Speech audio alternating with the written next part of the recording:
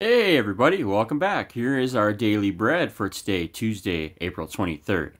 It says in John 16:33, I have told you these things so that in me you have made peace. On December 30th of 1862, the U.S. Civil War raged. Union and Confederate troops camped 700 yards apart on opposing sides of the Tennessee's Stones River.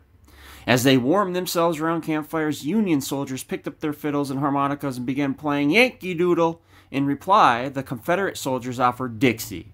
Remarkably, both sides joined in for a finale playing Home Sweet Home in unison. Sworn enemies shared music in the dark night glimmers of an unimagined peace. The melodic truce was short-lived, however. The next morning, they put down their fiddles and picked up their rifles, and 24,645 soldiers died. Our human efforts to create peace inevitably wear thin. Hostilities cease in one place, only to ignite somewhere else. One relational dispute finds harmony, only to be embroiled in distress again months later. The scripture tells us that God is our only trustworthy peacemaker. Jesus said it in plainly. In me you have peace. We have peace in Jesus. While we participate in his peacemaking missions, it's God's reconciliation and renewal that make real peace possible.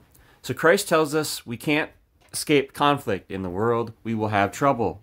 Jesus says, strife abounds, but take heart, he adds.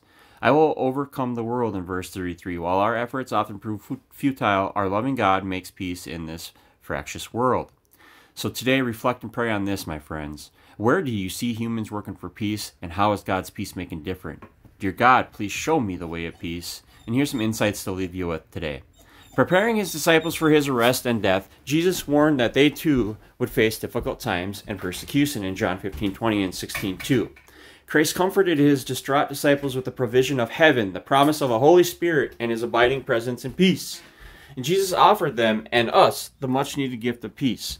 I am leaving you with the gift, peace of mind and heart, and the peace I give is a gift the world cannot give. So don't be troubled or afraid. Living in a world broken by sin and devastated by pain and suffering, we have God's promised peace. You will keep in perfect peace those whose minds are steadfast because they trust in you. Trust in the Lord forever, for your Lord, the Lord himself, is the rock eternal in Isaiah 26:3-4. I love each and every one of you. God bless each and every one of you. Have a safe and sober Tuesday. We'll see you around.